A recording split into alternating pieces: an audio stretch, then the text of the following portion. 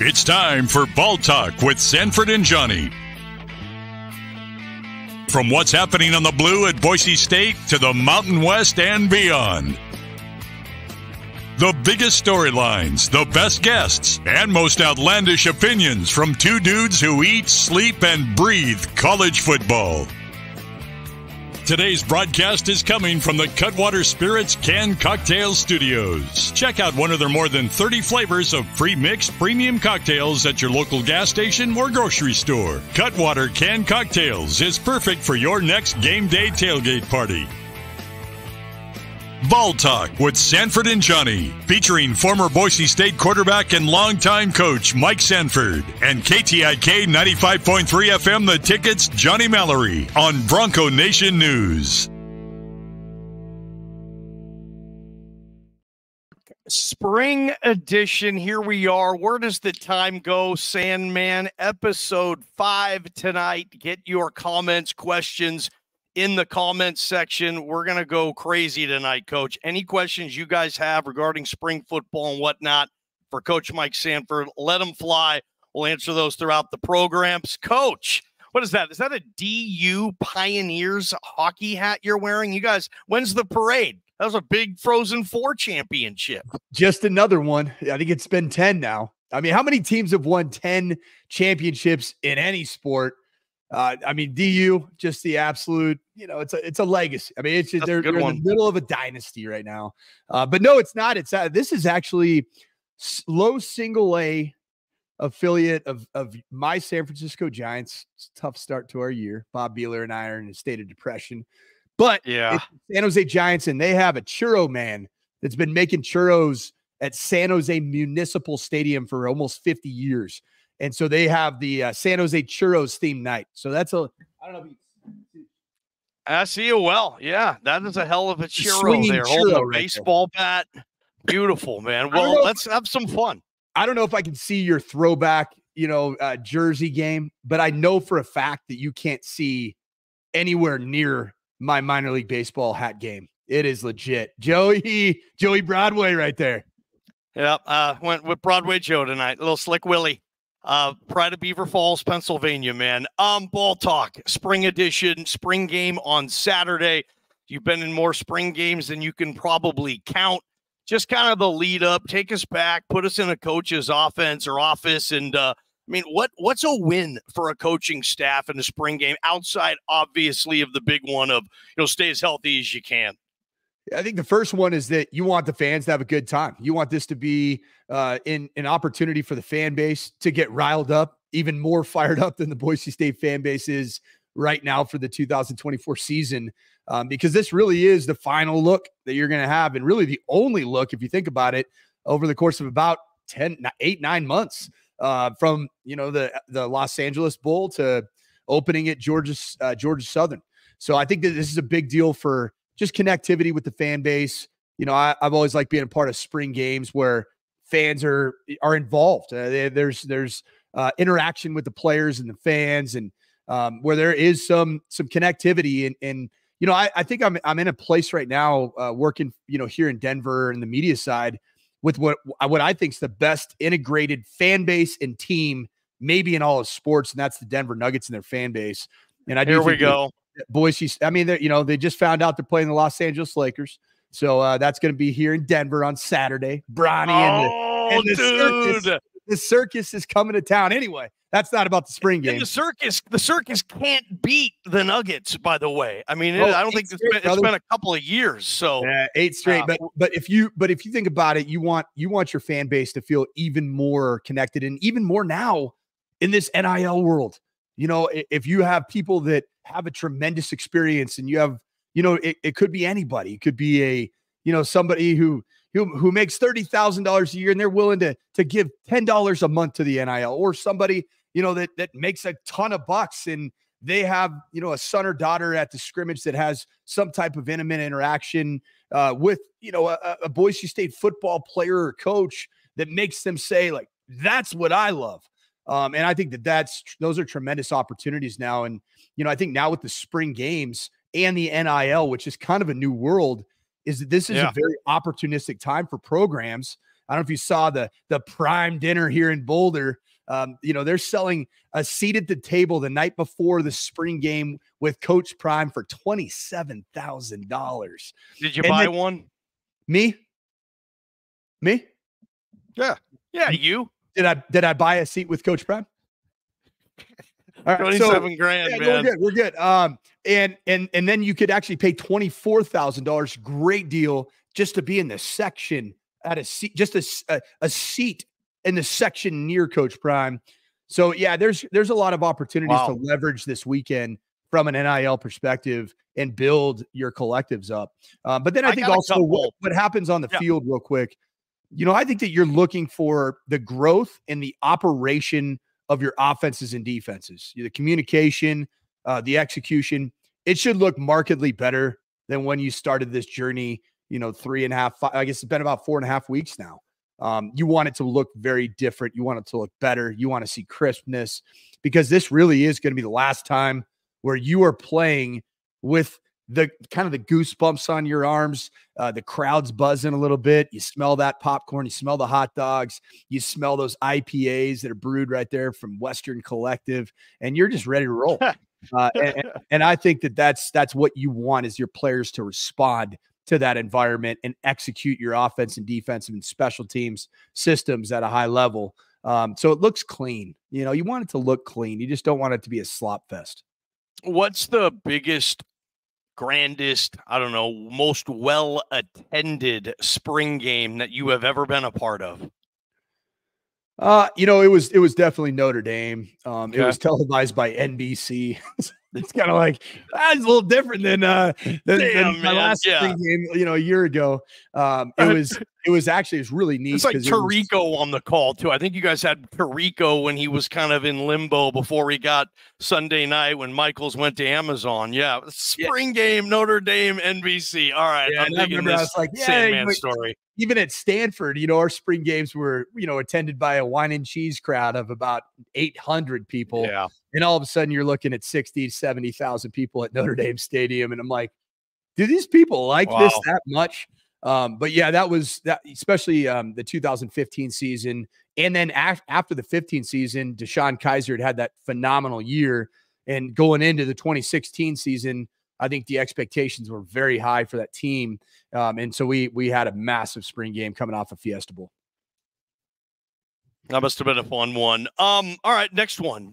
Spring game, NIL. Like, just trying to get creative here. Like, would you be opposed if it's your program, or if you saw someone else do this? What would be your thoughts? And I'm saying, I picture, after the spring game, you have your little fan fest where the players are taking pictures and signing autographs with the kids and stuff.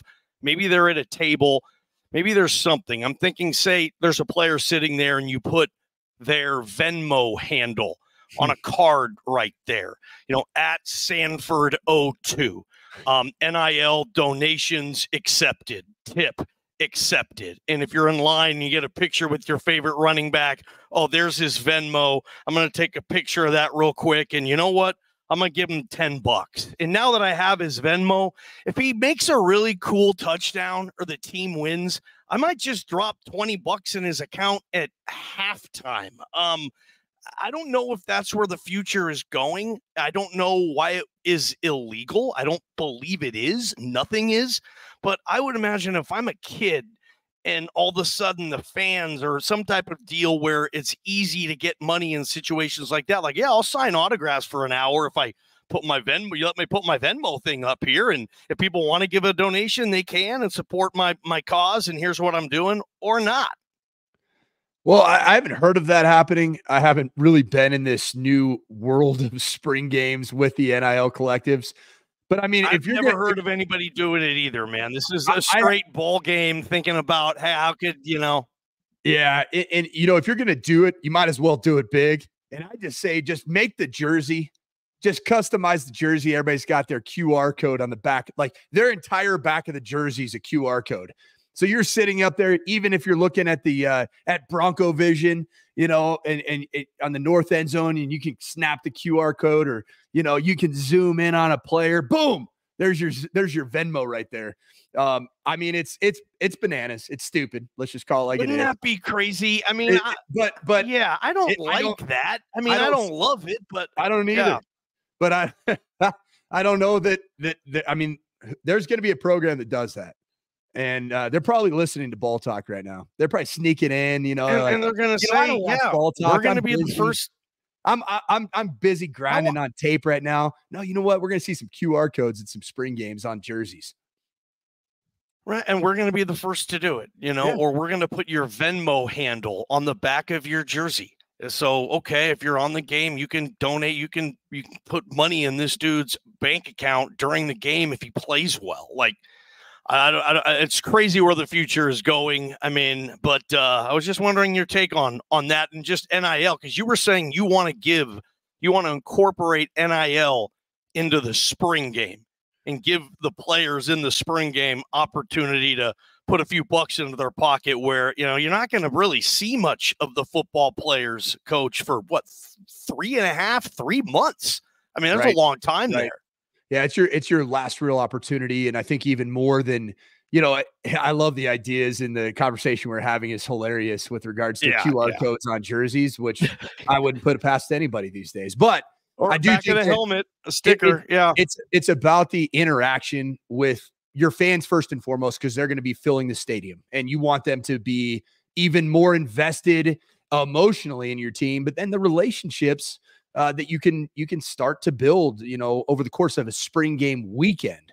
And if you put the thing together right, it really should be a Friday, Saturday, Sunday, where there's opportunities for corporations to meet with prospective, NIL representatives. And then you have, your alumni piece, which I know is already going on. Bummed out I won't be able to be there on Friday. I know there's golf tournaments, but I mean, there's a lot of opportunities to, especially in a city like Boise, that just, I mean, it's the show in town. Like, there's no arguing that.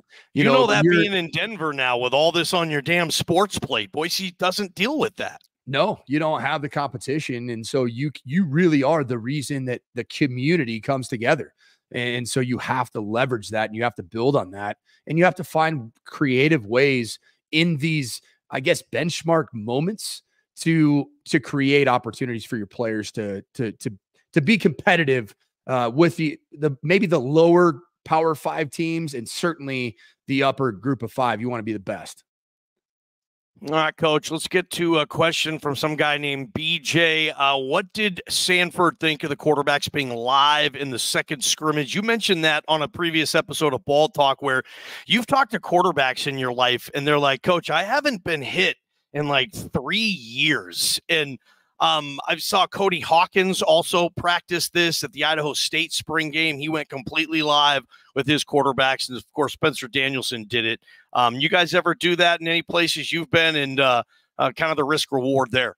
Yeah, I mean, we talked about this on the episode 2 weeks ago, and I'm 100% all for it. Actually, it was last weekend? I believe it was last week's episode. I'm 100% all for this. I love this. I love that Spencer Danielson and Dirk Cutter made the decision to do this, because it's not real football if there's a whistle that's being blown subjectively, when a defensive lineman is either near the quarterback, and you also don't have a chance to see what the quarterback can do after the play. And Johnny, let's just call a spade a spade. The modern day of college and pro football is all about the second play. There is no second play in a scrimmage where the quarterbacks aren't live. So you can never get a true evaluation of who are the elite second play quarterbacks and who are the guys that are going to make some boneheaded decisions when the second play does unfold, and who can protect themselves and get yards, has the instincts to get the yards to move the chains, but then protect themselves to avoid the stupid hit. Something that I wasn't very good at, because I love contact, man. I wanted some freaking contact. Every now and again, you just want to get hit. What about Dougie D here? What do you look for in a spring game to be able to evaluate where your team is? Well, I think this. You always want your defense to be ahead. That's the bottom line. I'd say this, Johnny, is I've been a part of some spring games where the offense that I was calling was like boat racing our defense. And everybody's coming up to me on the offensive staff. Oh, yeah, he did. Oh, man, Sandman, that call on 3rd and 7, brilliant. Yeah, dude. Yeah. And I'd be like, Hey, fellas, that's bad news. We're not very good on defense. And that's a real thing, Johnny. It is as real as you can imagine, man, because if you are well ahead of your defense, sorry, I'm having some microphone issues. Been using this thing too much. Let's see. Yeah. When are you on tomorrow? First off, 6 a.m. 6. Yeah. So I'll get up at 4:30. So I'm on with my guy, Vic Lombardi, who called the Los Angeles Lakers. He called them out at the parade and said that Michael Malone, the head coach of the Nuggets, is the Lakers' daddy. So that's a big, yeah. So the Who's Your Daddy chants are going to be loud at Ball Arena. But anyway, so I'll be on 6 to 9 tomorrow. What we were on the subject of is you want your defense because they know your schemes, they know your systems. They see them every single day, and I think what neutralizes a game is the defense. They don't exactly know what's coming in a real game. They do, and they know a lot of your tendencies. They know your calls. They know how you communicate. And if your defense is so far behind that you're scoring on tons of possessions, it's going to be a long fall. It's going to be a really long fall. And I've never been a part of a team where I was coming out of the spring game and I'm like, dude, I am Lincoln Riley meets John Gruden meets, Bill Walsh right now after that spring game, and felt good about it because it's the worst feeling in the world. You're probably going to get fired and you're going to have to move family. Hey, do John Gruden telling people how smart Chris Peterson is. Hey, there's this guy. He says small school. I think it's the school that plays up there in that blue turf. This guy's name is Chris Peterson. Smart guy, real smart. He loves studying the game of football. Loves it. Went up to Boise, sat down, and took so much from him about just the way he teaches the footwork of quarterbacks. Just mind-blowing type stuff. Chris Peterson, look him up on Wikipedia. You'll learn a thing or two about football. I love it. Languages, like foreign languages, quarterback languages. You want to talk about Coach green, Gunner? right, west, V counter, spider 2Y banana, kill, Sluggo. Can I throw in a Sluggo seam in there, Coach? We're going to go kill 58 F's Sluggo zebra seam alert hound 2 double go. Damn, I'd love that. Yeah, bring it. Pound 2 double go. Go ahead. Yeah, what is languages? You got me. You got my engines riled up, man. Start with the coaching aspect of learning a new language and teaching a new language. You've been at spots where it was probably as foreign as football foreign can get. You've been at spots where you speak the language already. You've been at spots where you come and you are teaching your language to a large group of people. What's that like for coaches? Well, the thing you got to do is that you got to spend so much time with your staff as a coordinator. You have to like the time with your staff before you even have a chance to talk to the players. Because a lot of your staff, when you go to these jobs, a lot of places that I went, I was the only guy, that was coming with that verbiage. Or I was the only guy coming with my philosophy of how an offense should look. And if you can't get your offensive staff on the same page and you can't get them up to speed and then you can't get them invested, you're going to have an uphill battle, man. And so you spend a ton of time. And I went through an exercise at CU before, the 2022 season. We know it didn't go well. We don't need to rehash that. But I went through an exercise where we, as a staff, we came from so many different places that we started from scratch and built the terminology and the offensive scheme together as a staff. And I did that because I'd had so many issues by being the only guy on the staff, that everybody else may have been together. There might've been, one guy that I could kind of get on the same page with. I mean, that it's brutal, man. And that's what's hard about being an offensive coordinator. I think about a guy like Bush right now. You go in and I'm pretty sure Bush is the only guy that really went as a full-time coach to Kentucky. That speaks Peterson. Right. And and really it's Cutter, it's Helfrich, it's Peterson, it's the whole deal. Right. It really, frankly, it's Bellotti. I mean, that's really where it comes from. It's Mike Bellotti. Crazy. But I think that having kind of endured some of the scars that came from not getting the full buy-in from the offensive staff, or they had a different vision of how things should go, or they just wanted to stay status quo with what had been done the year before. That's got to be tough, man. It's not tough. It's absolutely, it's like showing up to work every day and just kind of getting in a wide stance and just having somebody kick you straight in the nuts for about a year and a half. It's brutal. It's the worst thing you can imagine. So when I got to see you, I wanted the entire staff to have investment. I wanted them to have buy-in. I wanted them to have some skin in the game, so that they're like, oh yeah, that's I named that, and I think that's important because, man, there's so much money at stake in college football, and every coach in that room, whether they're a great dude, a bad dude, the worst dude ever, every single one of them, they want that. They want some more of that money involved. They want that next check. They want that raise. And don't think that they're not all posturing for their next position. And that deal's real. So you got to find a way to make it real and organic and where you actually can go back to true relationships. And I think that's the hardest thing right now in college football is it's an every man out for themselves type of mindset. Well, so what is it like again, you're for a coach, is it harder to learn someone else's language than teach someone your language? I mean, you probably had to do both. Yeah, I think it's way easier to learn somebody else's language. And I would say that's a gift of mine. Like I'm fluent in Spanish just randomly. Yeah. Are you really? 100. Yeah. I studied it from the time I was a sixth grader all the way until my fifth year at Boise State. I minored in it in college and I speak Spanish. So for whatever reason, I've always enjoyed language. I took German, I took Japanese. I'm not fluent at all in either one of those two.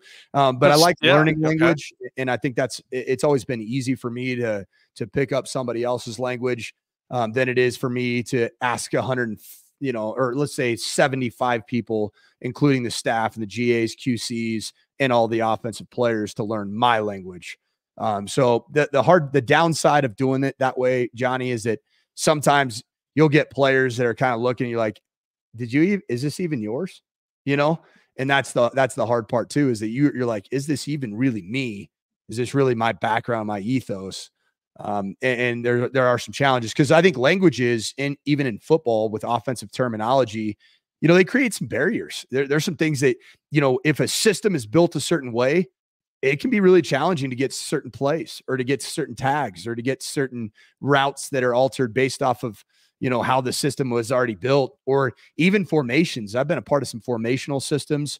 Like when I took the job at Notre Dame, inherited the Notre Dame verbiage, brought a lot of new concepts, but the formation system of terminology was very, very limiting, and it made it very challenging. Well, give me an example of a play in, Peterson language and a play in, I guess in this case, our Notre Dame language or another football language that you speak. Now, this is pretty much the same play, but it's going to sound entirely different for the audience. That's a good one. Let's go with, we're going to go with Doc left, and we'll go dive right, climb. Okay. That would be like semi old Boise State. Okay. And you've probably heard a lot of people talk about the Y cross play. Y cross is a staple in the air raid offense. But it's been a staple in the Boise State system. It's a staple at Notre Dame. So to call that at Notre Dame, it would be, gosh, it's been a while. Let me think about this. That was how many years ago? 9 years ago. I'm going to butcher this, but it's okay. Okay. Let's go. Give me an example. Yeah. No, I got it. It's just, I'm looking, I'm searching. It's like 7 languages ago. We're going to go, man. We're going to go Army toes. We're going to go K62 Aussie X Pearl. Same play. Totally different language, man. I mean, yep. That's got to be hard. I want to get your opinion on being a quarterback and how do you have to teach them. But when you guys steal other people's plays, like you've said on Ball Talk before that, for example, Harse or whoever you work for would see a really sexy play that Andy Reid would pull off on Sunday Night Football. He'd come into your office or whatever coach does and says, hey, I want you to see this play that the Chiefs ran in the third quarter. I think maybe we should put it in and install it. Like, for example, I was talking to Kirby Moore. This is, I think they beat Florida. And he had this scheme on the goal line, a quarterback sneak, and it just fooled like four. It was brilliant, okay? So I sent him a text, and I'm like, dude, that goal line scheme on 4th and goal, like, Jesus, Kirby, nice call. And he just texts back, and he's like, I stole it from Lane Kiffin 2 weeks ago. He's go back and watch the Ole Miss game. They ran the same play. I literally just was watching the game, and I stole it. And they ended up running it like on a 4th down in a really important spot in the game. When you do that, when you steal a play, and so then you just incorporate that play, but you translate it into your language. So essentially any play in football, you're going to be able to translate into your specific language. I don't think a lot of people out there realize just how complex it is and how much learning in the terminology, man. That's crazy. Yeah. What has made it a lot easier than, say, when I was playing for Coach Pete, because I've told you multiple times that there were, it was like Tuesday's installation during a game week. There'd be just, I think it was hand drawn, in boxes. There were like 12 boxes, and they were like hand stenciled plays from him. I think from him, maybe a GA. I can't remember exactly. And with the new terminology of what we're going to call this brand new scheme. And so all you had was just boxes on a piece of paper and this brand new scheme. And so back then we were playing out. I mean, we were watching videotape. We were watching actual VHS videotape. Absolutely. So the accessibility of being able to get the actual film and then make a cut up with it was so hard. So it was like, I would look at this page, like sometimes it'd be like 4 pages, 12 boxes, 12 boxes, 12 boxes, 12 boxes, and like brand new offenses, like brand new plays. And it'd be like middle of the season. And I'd be like, hey, people, like I'd go in the next Tuesday, like, hey, what new offense are we putting in this week? Yeah. And so it was hard to memorize it at times. Whereas nowadays, film of all college and pro teams is readily available, through everybody does Exchange. And then now there's this Pro Football Focus that, PFF film is available, and you can just sort trick plays right now. Boom. Every trick play that was run in week 3 of the National Football League on first down, second down, third down, fourth down. And then the great thing is then all you do is you take that clip, you mark it, and then you build a cut up, and then you put these awesome overlays. Nowadays you can get creative with a title slide, and you can introduce the new concept. And some players are visual learners, some are conceptual learners. And so in those cut-ups that you're putting together, you want them to be able to hit every learning style. And so now you're able to do even more. And I think the video technology has made that job a lot easier. Whereas like back in the day, I think there were times where Pete would see some things that he really liked. A lot of times it was just the opposing other offenses against the upcoming defense that we were about to see. And so he would show us the clips of those. But now if you're just going out and randomly literally pirating ball plays, you can just pull from anywhere. You can now pull from high school. You see some sweet in high school. I got it on Huddle. I got it on huddle.com, and I can just say, I can send it over to my video guy and be like, hey, I want to clip this in. There's a sweet little reverse that, Allen High School ran against Coppell in Dallas, Texas. And it makes it so much easier. So yeah, it's really about having some people on your staff that are committed to, like, their job assignment on a weekly basis is to basically research and develop in real time and then present it to me, the coordinator. I'm going to go through the cut up and, say, okay, this would be good against this defense. This team's not a man-to-man coverage defense. Why were we even looking at this? Boom. Next play. Okay. All right. I like this. And then you whittle it down to the things that you like. You show it to the staff, see what they like, what they think's teachable, and then you go implement it to the offense. I like doing new things with the entire offensive unit together so they can hear one voice teach it. Sometimes so you'll install a play with the whole unit in there, the team. Yeah, if it's new.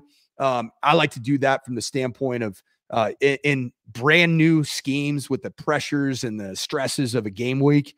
It's like a game of telephone. The way you installed it with the staff, you take, one more person away from it, and all of a sudden you get on the field and you're like, you look at the X receiver and you're like, what are you doing? And then you go, then I do the whole march over the receiver coach. I'm, hey, what did you tell him? Yeah. And that probably happens daily. Oh, it's so in the world of college football too, with the lines of communication. Now, I hate wasting time at practice. Did Peterson show up for your quarterback coach your redshirt freshman year? Yeah, so it was just right after it was right after at the end, really in January, coming back from winter break. It was right then and there. So the whole staff. Did you know anything about Chris Peterson before he showed up? Maybe through your dad or something? Nothing. What was your first, like, when you finally sat there and you were like, or maybe you did or didn't, like, holy smokes, this guy is a savant here. How do we get this guy? Like, do you remember where you were when you thought this guy, I think, really knows what he's doing? It was my first impression was like, he looked so young. Like Pete looked, I mean, he still looks young for his age, but he looked so young. And I was like, and he was, high energy, high strung guy. And I also remember that he and Chris Strasser were introduced back to back to the team as new coaches. And at the time I was like, they look like they're twin brothers, like I'm like, they look the same. And then I think it's when we got together, it went from the full team having, we had a brand new staff. It was Hawk was the head coach. And then it was a full new staff. So everybody was essentially new. Robert Prince was new. I'm trying to think of all the other guys that were new. Collins, was he there with Hawk? Ron Collins was new. There were a bunch of new faces, and nowadays it's so normal that staffs turn over every year. But it's traumatic, man. You're like, oh man, just when I was starting to figure out Dirk and healthy, now I got another guy to try to figure out and try to please him, were those languages similar? Because that's kind of that's kind of and ultimately Pete came from Oregon, right? So that's where Dirk came from, so it's really not that different. There was a way that Dirk had blended. It's kind of neat, but there's two predominant terminology systems that have been predominant in the National Football League for the last, I don't know, since Eric Coryell, Don Coryell, and Bill Walsh. West Coast old systems, yeah. Yeah, but Don Coryell, everybody says he's a West Coast offense guy. Don Coryell and Paul Brown, they went a certain way and everything was numbered. So the route tree was literally numbered. So that's where we get, he just ran a 9 route. Or people say a 7 route as a corner or post corner. That was from that. And then to the modern day, that went down to Norv Turner. My dad coached in that system at the Chargers with Norv Turner. And then it got passed down to Shane Steichen, now the head coach of the Indianapolis Colts. And then the other system is the West Coast system, where everything has a word and then almost every person has a tag. Well, Dirk had coached in both of those worlds. And so Dirk brought essentially the offense that I learned first was a combination of the digit system and the West Coast system, which was, I didn't know at the time. I just thought it was crazy and it didn't ever make sense. It was the digit system was for our 2-back offense. And then the West Coast terminology was for our 1-back offense. And so I was getting, frankly, I was getting a dang doctorate in real time without knowing a dang thing about it in the two predominant systems of the National Football League, which obviously trickles down to college football. So that's sweet, man. Yeah, Coach Pete kept a lot of that. I think that Dirk's offense, I would say in 2000, I think was more pure with the digit system. And then Pete's system kind of morphed more towards the West Coast terminology, concepts, and then tags. And then I think it more evolved completely away from the digit system. What about quarterbacks learning systems? And I would imagine, I mean, obviously the kid goes from his high school system to FBS major college terminology. In this case, say Malachi Nelson. I mean, he backed up Caleb Williams last year, for crying out loud. He was in the quarterback room with the guy who is going to be the face of football, at least for the draft, in a week or so. And he probably took him a long time to learn Lane Kiffin's terminology. And I'm sure you're probably familiar with a lot of the stuff that Lane Kiffin and Air Raid does, right? And he's learning that. And then he comes to Boise State. He just learned a system, and then the terminology is all different. You've probably seen a lot of quarterbacks come in, and they're happy they've kind of learned one language, and now you're like, well, sorry, red right in that system is now, Z banana, whatever the case is. It's totally, right. And it doesn't make sense. There's no rhyme or reason. So now I got to learn this. Like, damn, that's got to be tough for the kid, but also tough for the coach to try to teach him this stuff. You remember in, I think it's a movie, Will Smith movie, Men in Black. Do you remember there was that thing where you shine the light in front of them and then just erase their entirety of their memory? I love that part. I am a big believer in that. If you're going to change systems, is that and I actually tell the players, I tell the quarterbacks, I'm like, all right, you guys, I show them the clip, from the movie and, hold up that light in front of their eyes. And I'm like, I'm doing that to you right now. I'm not going to take your old system and try to make it like this is what used to be called this. I did everything I could to not do that, because if you teach it that way and your system to teach it that way is this used to be this, now it's this, they're going to continue to think about that. And they're going to have that same mindset, even maybe in the first game of the year, and their process is slower, even at the line of scrimmage. And so what I do is that, I love this. We did this at CU, is we had an entire 2 months dedicated to football school. And the first 6 weeks was teaching the offensive players. We built a curriculum, just like a class. It was, they had textbooks. We had it all built into presentations, how to teach defensive identification, how we call every player on the defense. Like, I don't care what our defense calls them necessarily. I might, but we're going to call this guy always the nose tackle, because he's the one who's closest to the center. We're going to call the guy that's over the guard, the 3 technique, but we're going to call him the D tackle. We're going to call the boundary defensive end. We're going to call him the rush. We're going to call the field defensive end. He's the end. We're going to call the field outside linebacker. He's going to be the Sam, no matter what. We're going to call the middle of 3 linebackers the Mike, and we're going to call the boundary inside backer, could be an outside backer if he aligns that way, we're going to call him the Will. And we're going to call the corner, they're just corners, and they don't have respect of individuality. But they're just corner. The corner. Then the field safety is going to be the $, the strong safety. We're going to call him the strong safety because it's an S with another line through it, SS. And then we're going to call the boundary safety the free safety. So that literally you start from scratch about teaching them how we're going to talk when we're breaking down film, when we're identifying who pressured. We're going to all speak the same language. Then I taught fronts, the defensive fronts, how defensive lines can align and what the weaknesses are of each front, so that I can start to integrate thoughts about the run game and how to potentially make checks to the line of scrimmage to exploit particular fronts. From there, you get in, to different pressures and how pressures, because I always wanted the quarterbacks to understand that what is happening up front is going to give you an indicator of what's happening in the back end on the secondary. And you can get all kinds of cues, because there's going to be a void in every defense that is going to be accounted for by somebody from the back end, a boundary safety, a field safety, a blitzing boundary corner. And so teaching them from the front back helps them understand then we can start looking at particular aspects of the defense and how we can identify that. How long does it take? I mean, how long does it take? I mean, that was a 6-week course. 6-week course. I think it was 3 hours a week. So, I mean, that's a lot of that's a lot of hours, teaching that. It is. And then, the last 2 weeks, it was 1 week dedicated solely to the formations, the motions, the shifts.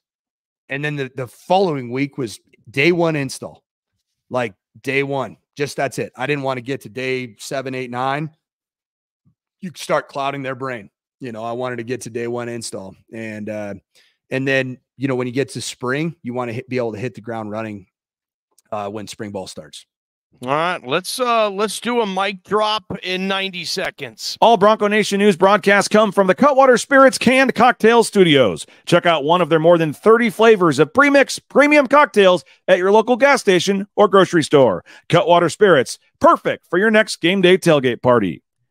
Our title sponsor is rowpaint.com. For all your commercial, industrial, residential painting needs, check out rowpaint.com. Don't forget about their concrete coatings. Transform that ugly concrete slab on your back patio in your garage in just 1 day. Contact rowpaint.com for a free estimate today. The official paint and coatings company of Boise State Athletics, and our title sponsor at Bronco Nation News is rowpaint.com.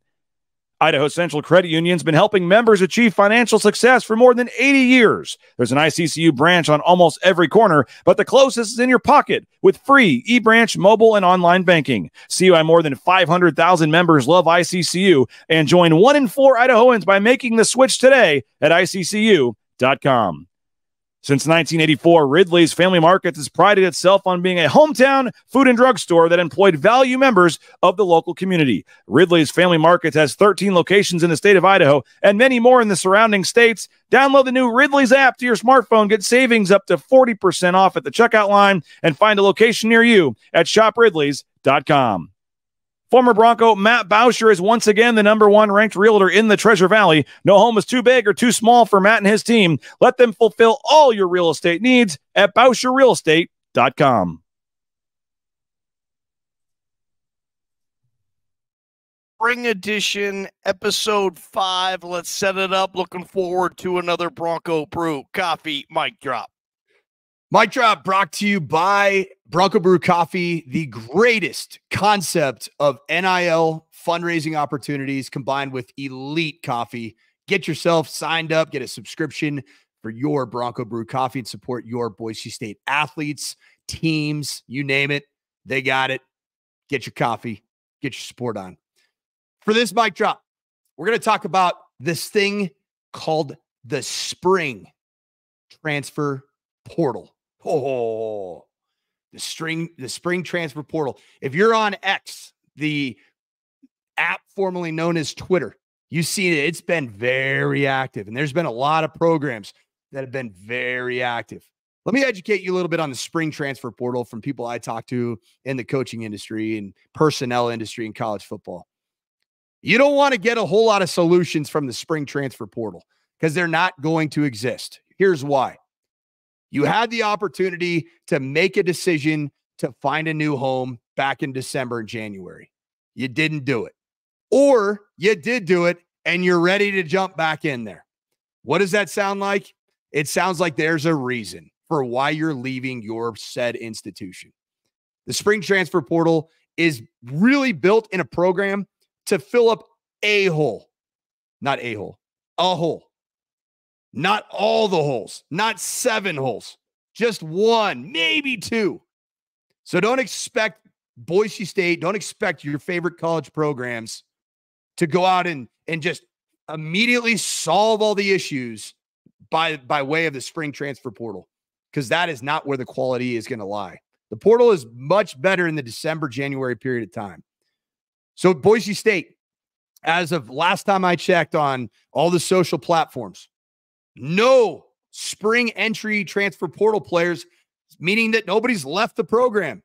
This is a good sign, a really good sign.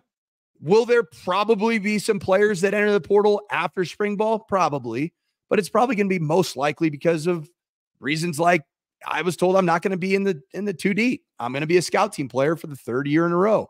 I'm a walk-on, just wants to play. It's going to happen. Should you panic? No.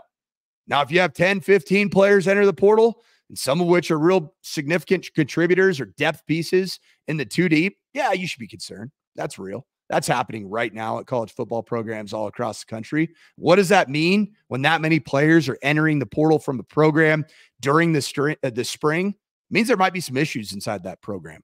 But Boise State, as I can see right now, you got nothing to worry about. Go out to the spring game. Watch this roster. Watch this group of guys that have committed to being Boise State Broncos, to wear the greatest uniform in college football and the greatest field in college football. Get out to that spring game, support them, love on those dudes, and make sure that you get your one opportunity to watch this team play football before it's time to go strap it on against Georgia Southern.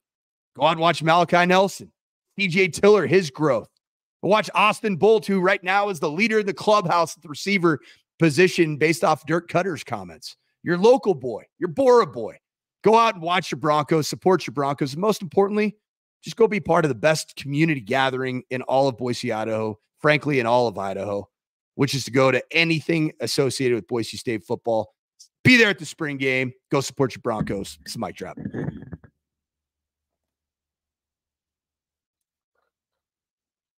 Well done, Sandman. We're going to end it on that. Everybody enjoy the spring game. We'll catch you on Ball Talk to wrap up the spring game. You good, Sandman? I'm good, brother. Got an early wake-up call, man. I got a good early wake-up call. Awesome being on the show with you, brother. Always, man.